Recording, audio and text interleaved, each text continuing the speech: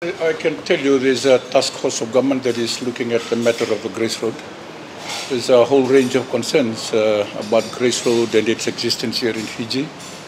At the moment that government group, the task force on Grace Road, is being headed by the Deputy Prime Minister, who's been assigned that role. Obviously,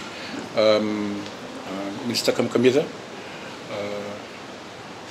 assigning it to DPM, is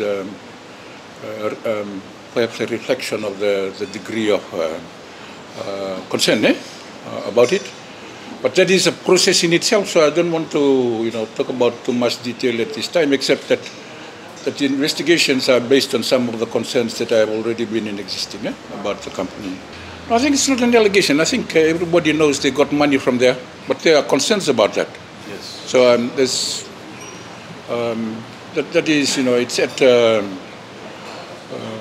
I think it's been covered widely in the media because one of the ministers had highlighted that. The people have their own issues about that, but yeah, I think that's going to take its own course. Obviously, people are worried that they got that amount of money and were able to. I mean, it's a loan proper, so.